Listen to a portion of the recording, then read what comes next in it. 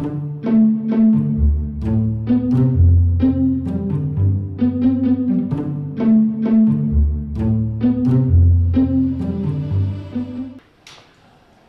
everybody, and thanks a lot for inviting me to give this talk in front of this very selected integrable audience. So it will be also about integrability, but sort of application of integrability. No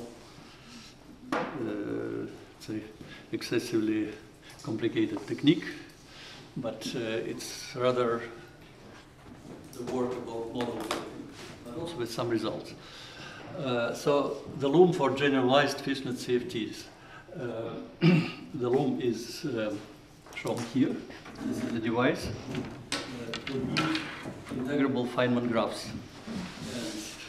And we'll build the corresponding conformal field theories, conformal Fishnet CFTs, which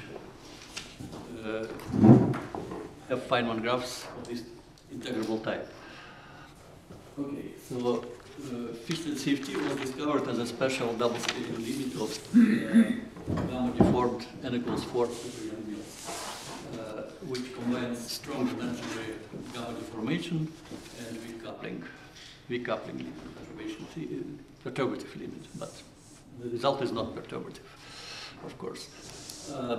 Then integrability of planar super young n equals 4 super young Mills becomes in this limit manifest and allows to compute many non-trivial quantities, anomalous dimensions, amplitudes, structure constants, because the integrability of the full n equals 4 young Mills still is a mystery. We don't know, we have some clues, but we don't know, apart from perturbation theory results, like Minahan-Zaremba result, we don't know why it's integrable. And Fishnet CFT gives at least a non-trivial limit where we see this integrability explicitly. So Fishnet CFT is dominated by planar graphs with the regular lattice structure, fishnets. And they are normally integrable via SO2D conformal spin chain. Zamolodchikov proposed in 1980 such a conformal graph as an example of statistical mechanical problem. So you have regular square lattice. Each link here, K for example, I will be careful, corresponds to this propagator in any dimension E. And then you multiply, you take a product of all propagators and integrate over coordinates.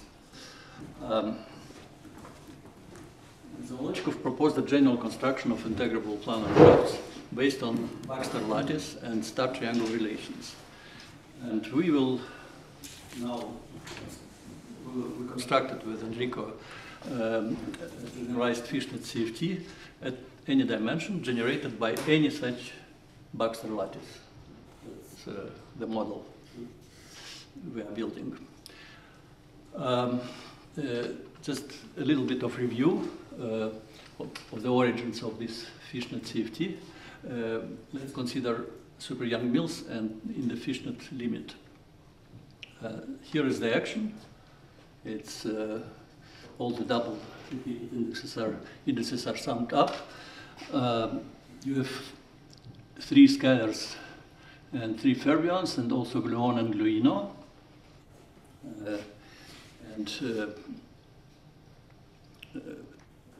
So you see the interaction terms all of them have some commutators of fields. Now, gamma twisting goes as follows. You replace all commutators by Q commutators. So QAB, AB, A times B, field. All the fields are matrices in adjoint representation. N by N color matrices. -1 over Q BA, where the factor Q is constructed as exponent of antisymmetric combination of currents of R symmetry, SO6 symmetry, and gamma mu is a parameter, R3 parameters twisting parameters. It breaks R symmetry and all symmetries. What is left is the conformal symmetry times U1 to the power 3. Let's consider this. Oh, sorry. Let's consider one scalar, one term out of these four scalar interactions. I denoted the fields like X and Z now, phi 1, phi 2. So there is, for example, such a term with few commutators. If you write it explicitly, it looks as follows. And you notice that these terms can be depicted graphically as vertices of interaction of this field theory.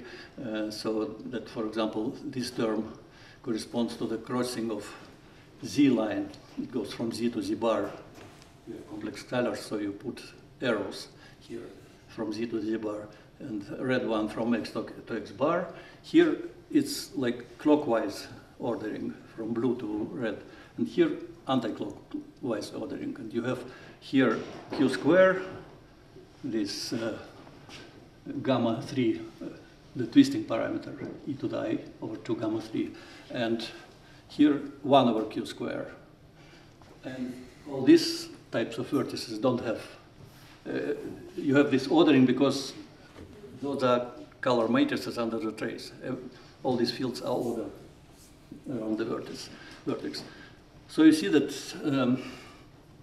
only this term enters with some positive power Q square. So one wants very much to send Q to infinity, G to 0, weak coupling limit, and keep the product finite, then all other terms just disappear in this limit. That's the idea of this limit. Let me also point out that gamma twist is a topological factor on planar graph. I will make a little introduction in what are planar graphs and planar limit. So gamma twist produces quasi-periodic boundary conditions.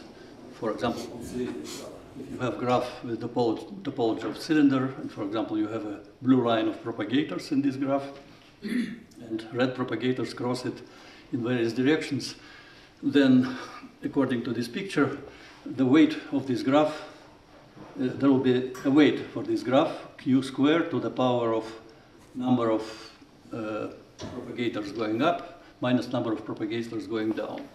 And for example, the closed lines of propagators don't contribute at all the power of Q. This is already sort of an image of spin chain which emerges on planar graphs, closed spin chain. And Q will play the same role as the twisting, usual twisting of spin chains, which is topological. It can be concentrated on one point on this lattice. Okay, so playing with these limits, Q to infinity, G to 0, you sort of peel off your graph, your Feynman graphs of various too complicated graphs, and the juicy heart will be the Fishnet CFT. Just for those who doesn't know much about planarity, planarity means that you draw all propagators by double lines because they are matrices having two indices. So that all these are propagators, the interaction vertices, for some abstract theory.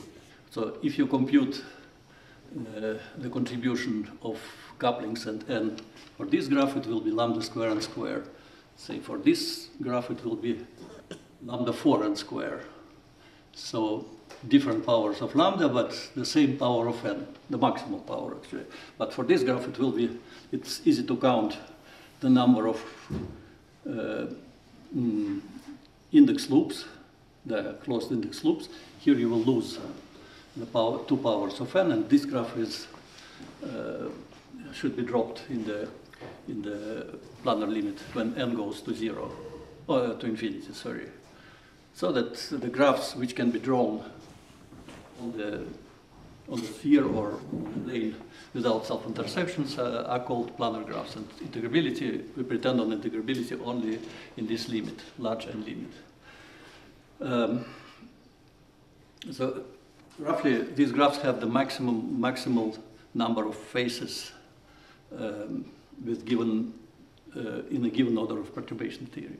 It's very simple due to the Euler theorem for graphs. You'll get planar graphs when it's the maximal number of faces. Okay, now if we go to this limit, we introduce three effective couplings, G, which goes to 0 times this factor, e to the minus I gamma over 2. There are 3 of them. So gamma goes to I infinity. Already you see that the theory is not ordinary because you have this bizarre limit, I infinity and not just infinity. And G goes to 0 for psi fixed. You find from n equals 4 Young Mills this theory with 3 bosonic fields and 3 fermionic fields.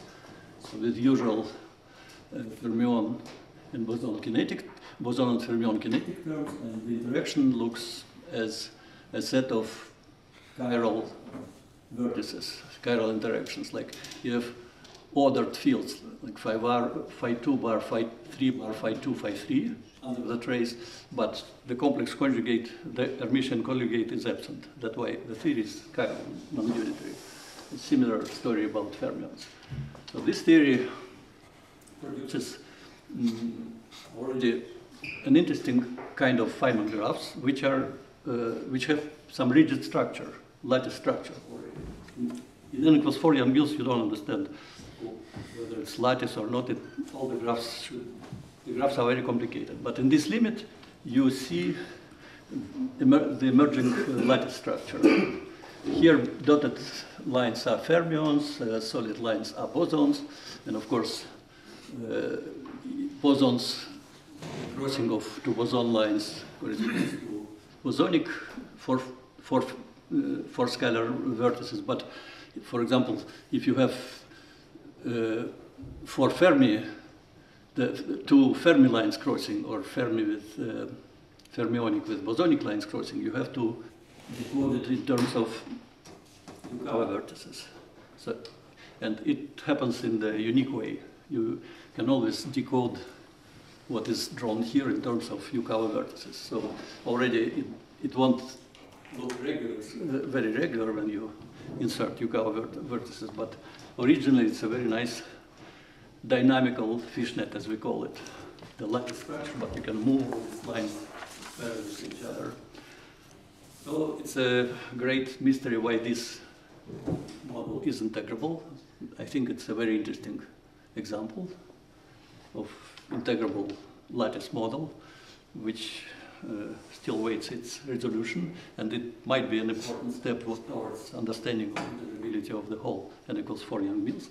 So it's an interesting problem for integrability professionals. Okay, and if we put two of these couplings, like Xi1 and Xi2, to 0, all Fermi terms disappears because Xi1 and Xi2 enter in all couplings here, and only this term is left from interacting terms. And that's the model which we study in more detail. It was studied extensively. So could you remind why you call this model dynamical? Because these lines can move. So you have to... Okay, well, in the usual fishnet you cannot move. You can, yeah, now we will see the rigid lattice in the next transparencies, but here all these lines can move through the intersections, and this will give new Feynman graphs, which are so also like within this theory. So it's like later in the loom you can also move, it's the same thing. That's another example. Yes, okay. So it's still integrable. You can move these lines, but you have to sum up, in some sense, over all configurations. Okay, now Now, special case by scalar Fishnet CFT4, which is most studied because if you leave only one coupling, it's this simple theory. And you might ask whether it's just a usual for the phi 4 interaction. You will have boring zero charge. The theory is garbage in the infrared. It doesn't show any interesting physics, but in fact this theory is a conformal theory. To see it, let's look at the planar limit again. And what we have two propagators, two colors, like for 1 and for 2. All of them are standard massless propagators, and you have only one vertex. And the chiral vertex and anti-chiral vertex, which is just complex conjugate, is actually missing.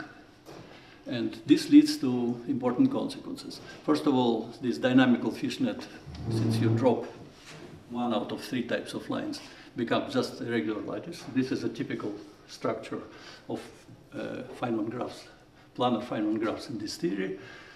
Somewhere in the middle of the big graph, it will be always such a lattice.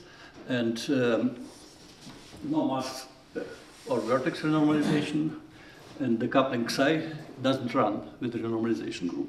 For example, if we try to renormalize the mass, this graph is simply absent because it needs both vertices, one chiral, one antichiral, so that and it propagates in into higher order perturbation theory. So it's a conformal theory. What about the tadpole? Tadpole is absent. Tadpole psi absent by definition of. No, that's a divergent diagram. Yes, but tadpoles are simply dropped here. Yeah. It's normal ordering of the fields, not tadpole. Volodya, how these planar graphs you obtain from the loom look globally? So locally, yes, you show. Globally, what is the topology? The graph depends on the boundary conditions, the complicated boundary conditions. On the boundary, you can have complicated. On the observable. Yeah, for the particular observables, the boundary, there will be complicated things. But if you take big graphs, That's the boundary. it's a fragment of the graph. Yes. Or you can say that you fix the external legs, the fields, and then it is a real Your graph. line are not infinite, they are finite. Yes, it is.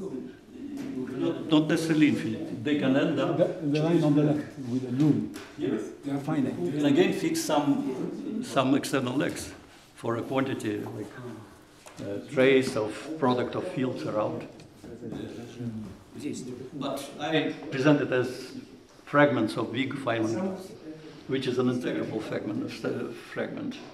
Okay, what do we study here? We study local operators of the form. You have product of all types of scalar fields, all types of derivatives acting on these scalar fields, permutations under trace. So, and the first problem which arises, say you can visualize this kind of trace as product of operators. Say here there are 5 ones, but there are sort of Magnon insertions into this spin chain in terms of the field phi 2, etc., etc. So you can always visualize it as a spin chain with spins lying in are the coordinates in the dimensional space. And then we have to study, first of all, the spectrum of conformal dimensions, anomalous conformal dimensions, as functions of psi of the coupling. For that, we have to calculate the 2-point function, and there was a big sequence of papers which essentially, which study the question of spectrum. But let me make a little detour about this theory, about a very interesting, in my opinion, property of this theory. It was already discussed. I posed some questions to the people who study also non-unitary theories. So this theory also has a sort of a PT invariance, and which leads to the reality of spectrum of conformal dimensions. Namely, T transformation is just a complex conjugation, and P transformation will be the transpose of the matrix, the transposition of matrices. Then you see, take the interaction term phi 1, phi 2, phi 1 bar, phi 2 bar. If you do complex conjugation, this is T transformation, of course, then the chiral interaction becomes anti-chiral. The order of fields changes because you take Hermitian conjugate under the trace. And then you do P transformation, it comes back to the same form. So you have this symmetry in the theory, which actually leads to the spectrum, to the reality of the spectrum. Operators are not necessarily symmetric with respect to this PT transformation. For example, this operator goes into that one. And if you now PT transform some correlator of such operators, so operators are transformed, those are new operators. But of course, everything you can do with this correlator is just to take the complex conjugate of dimension, which says that you have both delta and delta bar in the spectrum of your theory, or both of them are real. So the dimensions are either real or they enter in complex conjugate pairs. And this reminds this PT invariant quantum mechanics of Bender and Bircher, which has actually a lot of experimental consequences. There are many works in this direction. Those are simple Lagrangian Hamiltonians. If you conjugate it, it will give you minus I here, and P transformation x to minus x will return the Hamiltonian to the original form. And so you have the same phenomenon here. Okay, then we can now, it's a review of some work which was done in computing various correlators, 4-point functions. So for example, if we take the correlator, the operator phi 1 to the power L, the local operator, the correlation function, the correlation function will have only these graphs, like a globe.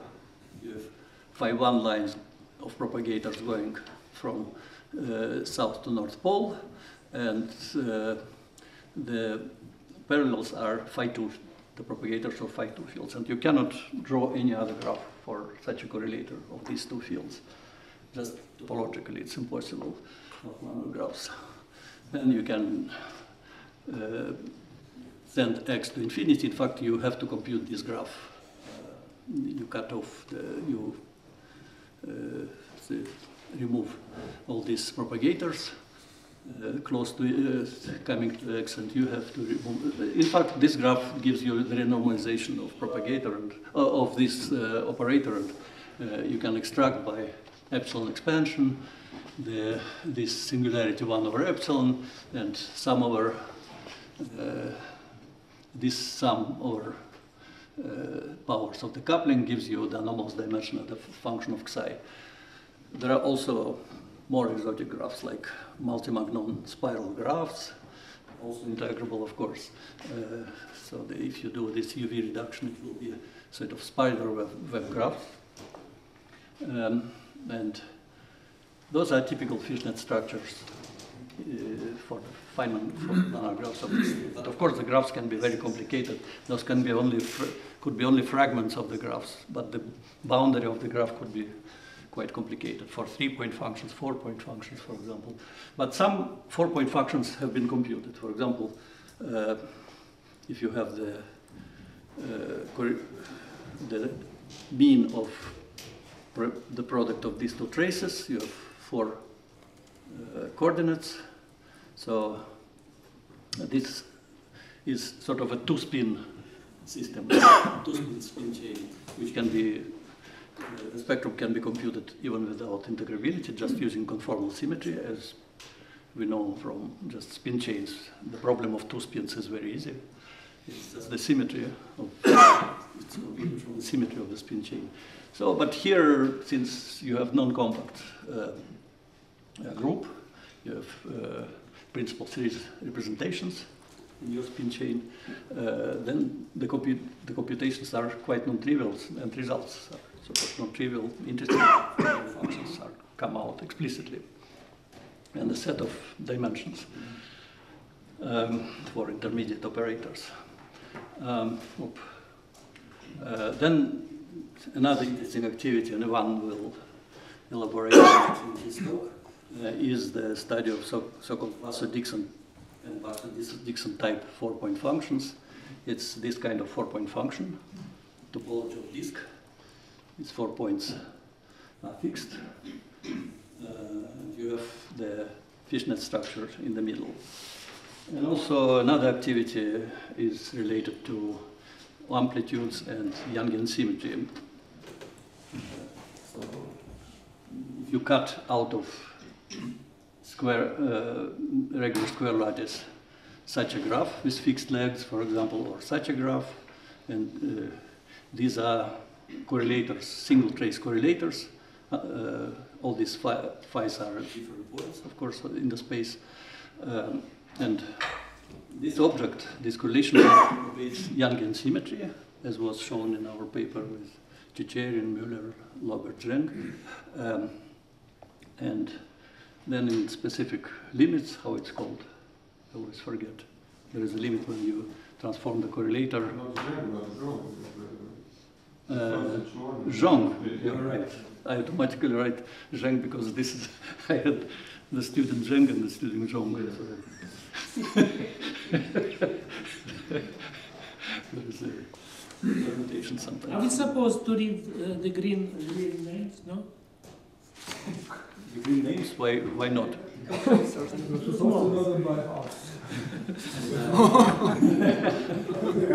Well, you see, they didn't notice what was bizarre. I can see that there are some sort of fluctuations in the names of the They recognize it. Yeah, you know the person. Okay, and some already results related to the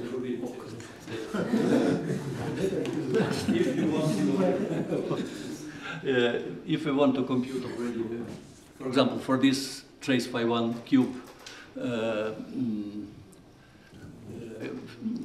operator, the spectrum of anomalous dimensions, for 3 spins, it's already integrability. You cannot just apply symmetry. 3-spin spin chain. So after some calculations in our paper, this paper, we found, for example, it's what the 12th loop result. Summing up these graphs, you obtain, in principle, the anomalous dimension, summing up over the orders, over the number of loops with the coupling constant. And numerically, the dimension for this operator can be, the spectral dimension can be found with very impressive precision, which by the method worked out of this group. So in our paper, this method was applied, and you see the phenomenon typical for these theories, with PT symmetric theories. So here, for example, you have 2 real dimensions, then the real part of anomalous dimension disappears, and suddenly, at some point, approximately 0.2, the imaginary, the complex conjugated dimensions appear. Typical behavior of this theory, of those PT symmetric non-unitary theories. Just I flashed here with the equations which finally we had to solve. Already getting these equations was very complicated. So this was Baxter equation, which explicitly contains the coupling, Xi3 and the dimensions, and supplied by quantization condition, which was also a big story. Just from these two equations, we extract these results in perturbation theory. Now this particular equation looks like it's for length 2. No, it's for length 3. Ah. You have fourth order equation, but in this case fortunately it factorizes in 2 second order equations. But you're right. That's why the notation is Q2 and Q4 solutions. There are 4 solutions in principle. Okay, so I think here I finished the review for just this Fishnet, standard Fishnet CFT with 2 scalars and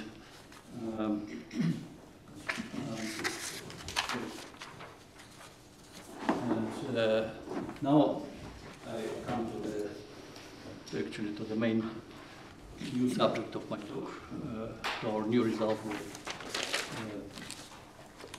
with Enrico Levucci. But first I described this old paper of Sasha Zamolodchikov on which the construction is based. Just the review of this paper. So Zamolodchikov proposed to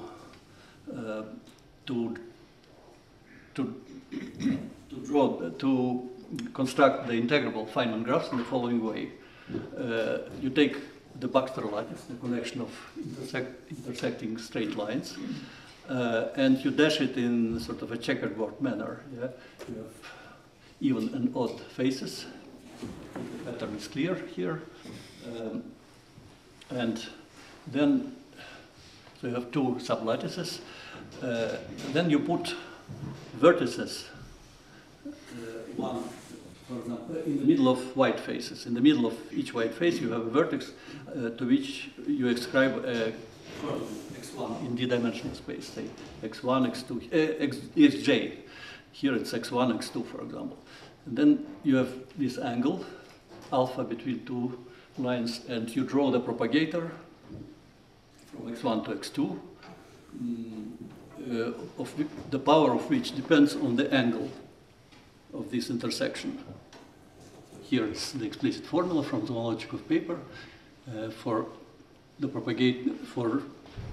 propagator between some points, neighboring points xj minus xk coordinates is modulo this distance. I mean the distance between 2 points in d-dimensional space is the power depending on the angle alpha jk. Here the angle alpha 1, 2. Okay. And you draw all these propagators, you take a product of all these propagators along the lattice, you integrate over all these points in d-dimensional space, and this is the statistical mechanical model which proposed and solved essentially, at least for free energy. Then the integrability is completely based on star triangle moves, star triangle relations. Namely, if you have such a fragment of this graph, you can move this line through the crossing, you get this graph. Then if you had product of 3 propagators here, here it will become so the face of 3 propagators. Here it will become the star, and you have extra integration in x. Or you can sometimes you move back, you remove the integration and come to this face, the product of 3 propagators. And of course,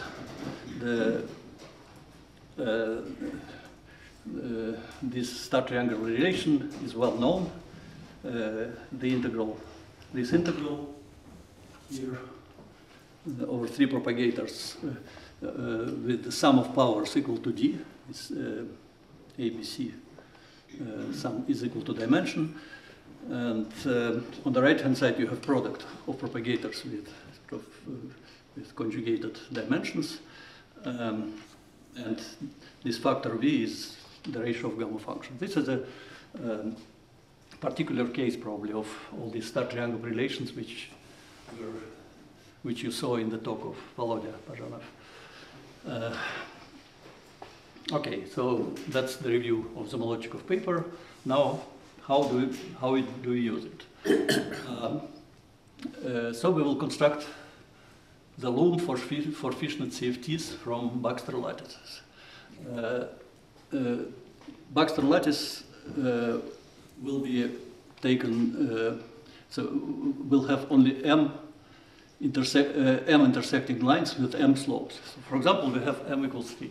So you have only 3 angles in this, or 2 relative angles, say, in this construction for m equals 3. So I draw it in colors to stress that the slopes are different for 3 lines. Then the next step, you add any number of parallel lines, parallel to those. Any number of green, blue, or red lines. So you get this kind of lattice. You can of course, move these lines, leaving the angle intact of every line. Then you build, according to the logic of prescription, the Feynman graph out of this. Namely, you color it in checkerboard style, and you put vertices, and you draw the Feynman graph. And the propagators will depend on the angle through which the propagator goes here. Again, you take the product according to what was on the previous transparency, and so is the graph. So how to construct the theory which has only this and precisely these graphs, where m is fixed. Of course, m can be taken 4, 5, and any number, but m equals 3 is the best example to demonstrate. So we have to build all the vertices of such graphs. We have to introduce m times m minus 1 scalar fields. So m times m minus 1 over 2 is the number of intersections of different lines, yes, of lines with different slopes. You have m slopes. M equals 3 will be taken later. But you have also, you see, you have this kind of intersection, and you have also the dual intersection. And you have to introduce this, not only the field, say, x, but also the dual field, u, with the angle here, which is I minus this angle, yes. So you have, to each field you have to, you add the dual field. But these two will never appear in the same diagram, right? They can appear in different parts of the same diagram easily. They can appear even in the same vertex. And Really locally, they can appear same together. vertex, if you make checkerboard, you cannot draw this propagator, yes. But in different parts of the graph, of course, you can meet both. So these are just notations for dimensions. You have, for m equals 3, you have 3 fields, x, y, z, with dimensions a minus b. And you have 3 dual fields, which essentially are d over 2 minus these dimensions. Sorry, I would remark my point. If you consider a square formed by only those 2 directions, right? Mm-hmm. If you consider a square face formed only by those 2 directions, so blue, and green, then you would precisely obtain a quartic vertex which involves 2 fields x and 2 fields u. So they can really appear locally. They're next to each other.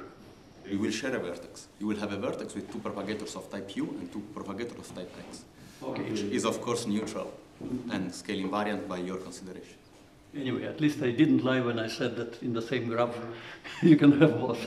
Okay, now you just take the kinetic part of this section, just phi bar, then box to the power d over 2 minus dimension of each field, and you sum up over I.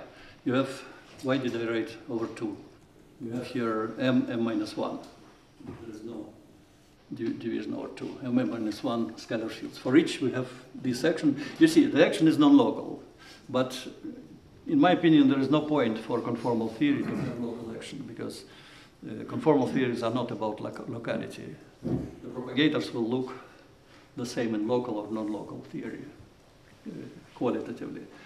Well, in local theory, only particular powers would be allowed. Yes, then it's a particular limit, but I never understood why the theory, conformal theory should be local. It's not necessity. Okay, so we have, of course, some of our theories are local, but this is the most general construction. Now we have to construct the vertices, yes, for all these interactions. How do we do it? Essentially, we do the replacements of each pair xy to the dual field w, etc. I will show it in m equals 3 FCFT, Fishnet CFT. This will have 18 vertices already. The number of vertices grows very quickly with m. So one should start always from the highest vertex. Namely, we have 3 pairs of lines here, 2 red, 2 green, and 2 blue. And we take, this is a 6 scalars, and the vertex is x, y, z, x bar, y bar, z bar. Then we can apply star triangle and, for example, move this green line downstairs. What happens? So this green line comes here. These 2 propagators are replaced by 1 propagator. And this propagator is a dual field. So you replace xy by w field. So you get this quintic vertex. And there are, one can easily see that all possible moves give 6 quintic vertices. They're all here. Then you do it, you continue, you move this blue line through this vertex, you get quartic vertex. And then you have 2 insertions of the dual fields. You have 9 such quartic vertices. And finally, you move this one up, and you get triple vertex. There are 2 triple vertices, 18 vertices. That's the whole construction of the theory. We listed all the vertices. All of them can have arbitrary couplings. A priori, any such graph is,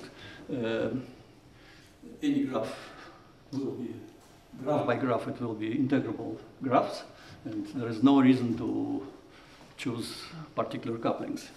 But again, there are some subtleties. We have to add double trace terms, so-called double trace terms, which are essentially splittings of single trace into the product of 2 traces. You have to add them because they are automatically generated by a renormalization group, and you have to tune the corresponding couplings, which are usually, in some cases, they're not real. You have to tune to the critical point, but it's a well-established industry how to do it. So these couplings shouldn't be related by these transformations? Not directly. Not directly. So you don't want invariant for these shifts? Or? Simply you build some graphs and you see that you can build some non-planar graph which emerges. I think the question was rather about these vertices, right? Yes, the size mostly. No, simply this vertices split, the trace splits into 2 traces, the product of 2 traces. And this really is generated, these 2 traces, like if you have n trace in the action, traces of the same order of as n trace in the action of the theory. So normally there is no reason for them not to appear. They do appear, and we classify them more or less here in our paper. So it's not a problem, but I have no time to go into these details. You have 5 minutes. 5 minutes. 5 minutes. It's before, and then before the questions. Okay. Okay, I will continue. Then just a comment. If you have a Feynman graph, for example, you have a graph of disk topology with fixed external legs, and you have this graph is integrable, and you start doing somewhere inside star triangle relations, moves. For example, you can move this blue line with crossing, you get this product. So all these graphs should be summed up now for this particular quantity. But the summation is very simple. Yes, you just take one graph, you compute it, the rest is given just by this star triangle moves, and it's very easy to calculate. Namely, if you compute this graph, you sum up over all moves which lead to a particular base graph, for example, this one. This one probably will be very difficult to compute. That the base graph will be very complicated, maybe hardly computable, but integrable in many cases. I mean, it can be probably computed using integrability. But the rest is simple. You sum up our graphs with star triangle moves. And then I also wanted to say that these kind of graphs obey Yangian symmetry. And we are trying to generalize our paper with Leubert, Chicherin, Müller, and Zhong about rectangular Fishnet diagrams to this case, which is quite straightforward with Fedor and Mishnikov, Victor. Okay, then essentially this is the main construction, and this is the paper in progress, which we call checkerboard FCFT, which is a particular example of our loom CFTs. I think an instructive example. Namely, you can always put many of these couplings, like you have many couplings when you have. Boundary condition. I'm sorry. The boundary condition. For what? At the end of the. It depends on. Free boundary condition or fixed boundary condition. It depends. What is nice about this Fishnet CFT formulation? It depends on what quantity you compute. For example, here. Here, I mean that you just take trace of product of scalar fields with various colors with fixed coordinates. Then you have a graph of this type. Yes, these external legs correspond to fixed fields. For example, this boundary condition. I mean, this theory generates many graphs which are not within Samolotchikov picture. Only some, if you take big graph somewhere in the middle, they start developing this Fishnet structure. But the boundary can be complicated. That's the complication. The computation might be very complicated. For example, if you start computing the structure constants for this conformal field theory, it's a very complicated Fishnet graph, and probably Enrico will give some examples of various boundary conditions, as you say. They depend on physical quantity. Yeah, is it normal that you have an odd number of red legs and no, in the bubbles? Here? Yeah, you have three green legs. It was one leg was amputated on the way. Okay. Sorry. Yeah. Okay. So checkerboard CFT. Checkerboard CFT is an example of loom m equals 4 slopes. But we, how many, like 131 couplings in m equals 4 loom. Enrico has a formula where just you can give m and you can compute the number of couplings, which grows enormously quickly. But let's put all couplings instead of 2 of them to 0. You have this kind of theory. You have 4 fields with some powers of boxes here summed up to d. Otherwise it will be not conformal. And 2 interacting, only 2 couplings. Xi1 bar, Xi2 bar, Xi3, Xi4, and here it's Xi1, Xi2, Xi3 bar, Xi4 bar. They're not complex conjugate. It's still non-unitary theory. And now if you try to draw a graph, typical Feynman graph, it will be again the rectangular lattice, but it will be alternated system in both. The lattice, lattice will consist of green lines, which are intertwined by black lines, 2 different slopes. And the same in this direction. It's intertwining, I mean, lines. Okay. Just a second. Then, what is nice here, you can of course try to solve this graph by transfer matrix approach, and corresponding product of 4 propagators will actually be given by R matrix, which is well known here, and including the spectral parameter. So the graphs here include spectral parameter. And one can easily show this picture probably. So let's talk. You can show by star triangle moves that this R matrix satisfies Yang-Baxter equations. And there are many interesting particular cases of this checkerboard fish CFT, we called it, due to this picture before. So for example, if we put one of these W's to 0, you have one term which, you know, the 0 power, then it's just ultra-local. You integrate over X4, and you get 6 order interaction. So that, I mean, this is the transformation. You just contract here these lines and these lines, you get triangular,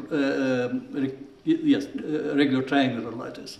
And in 3 dimensions, when all W's, the rest of 3 W's are 1, you get precisely the ABJM fishnet, which means a similar double scaling limit of as in n equals 4 Young-Mills, starting from 3-dimensional Chern-Simons theory, which is the integrable sister, 3-dimensional sister of n equals 4 super Young-Mills. Okay, and also just maybe the last transparency before the conclusions. We have also, we can restore the BFK limit. It's curious. The limit of 0 spectral parameter and some other parameters fixed, so that you can restore from the R matrix the Lipatov interaction, the Lipatov Hamiltonian. Here it's the interaction which if you take product of this, you precisely get sum over these H's, which is Lipatov spin chain for interaction with GIS drones. So it is included into this checkerboard CFT.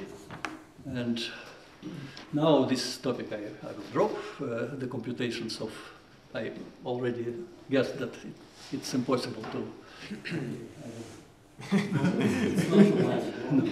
It was sort of, I don't know how to jump. In order, everybody laughs when one skips the transparencies, but I have to learn how to just jump over. Okay.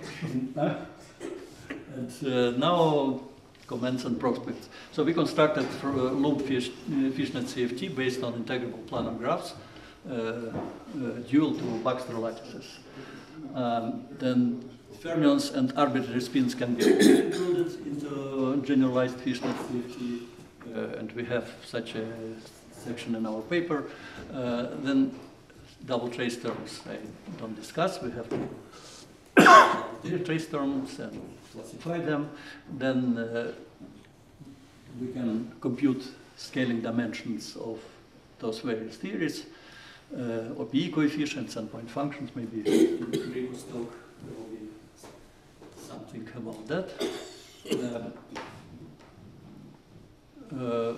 Of course, the Yangian symmetry of generalized amplitudes is an interesting question. Can we supersymmetrize this loom? And also, can we lift some of these fishnet CFTs to the full-fledged SUSY gauge theory? This is another interesting question. And also, due to this comment, following this comment about PT symmetry and reality of the spectrum, maybe one could find condensed matter and quantum physics applications for fishnet CFT. And that's it. Thank you.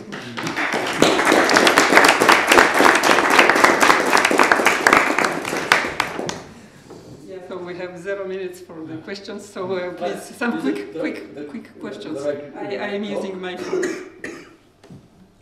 I see. So, Volodya, you conceived a very powerful technology or method to generate all possible kinds of fishnets we know. So, but maybe my question concerns the slides you jumped over. So does this offers you computational advantages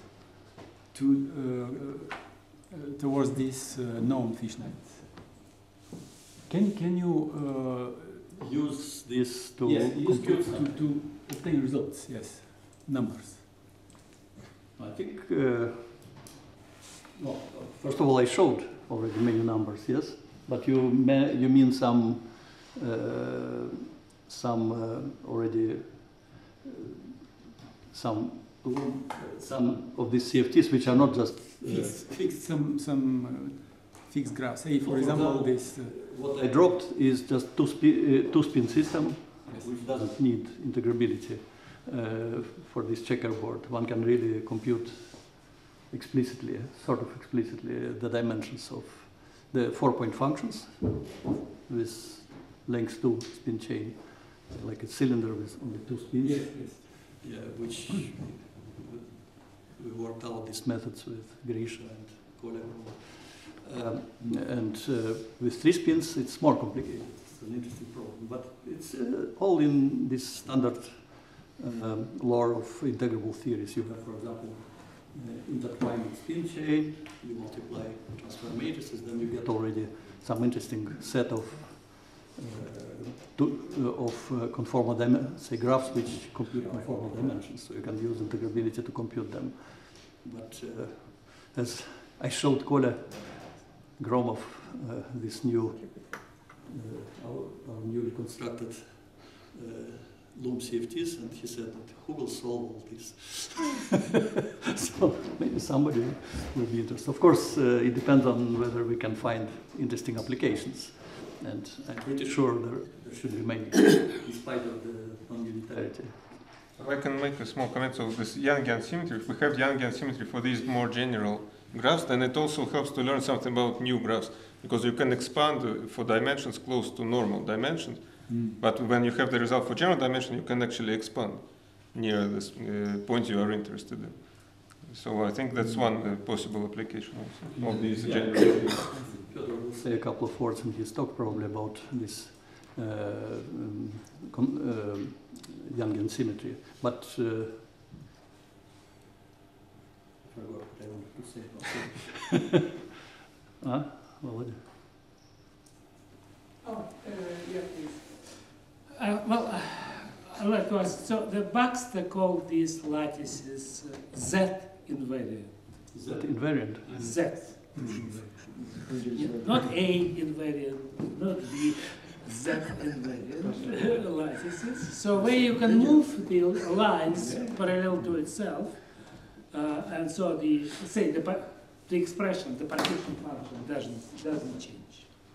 Okay? So actually you can deform the lines. So if you fix the irregular moves, even more. But what Baxter say that suppose we have just a few intersection angles, like 4 or maybe 10. So and many lines. We can move all the lines to infinity and leave only one angle. It's one of my pictures. in the center. Mm-hmm. So in that case, all the infinity angles is a boundary condition, and then we can calculate partition function. In this way, he gives the theorem that the partition function is the sum of the partition functions of the regular thing. Yeah. Do you use this? That was my, I don't know, I bring every graph for this particular quantity say, to this graph, to this kind of graph. Maybe it's not the most convenient graph, but it seems to me the... No, it's even more than that. So, you leave in the center only one instance, and the rest you push to infinity. No, but you cannot do, if you have some number of vertices, you cannot... Of course, if you have a finite graph, it doesn't work. For example, if you have Feynman graph, but still you have... Infinite graph, it works. Yeah, That's it's just not a about infinite graph. I wanted to I remember now what I wanted to say about the Basso-Dixon type of configurations. For example, we are now working out with Enrico, Ned, Michel, we work out these 4-point functions for checkerboard CFT, so you can really compute using integrability the generalization of Basso-Dixon.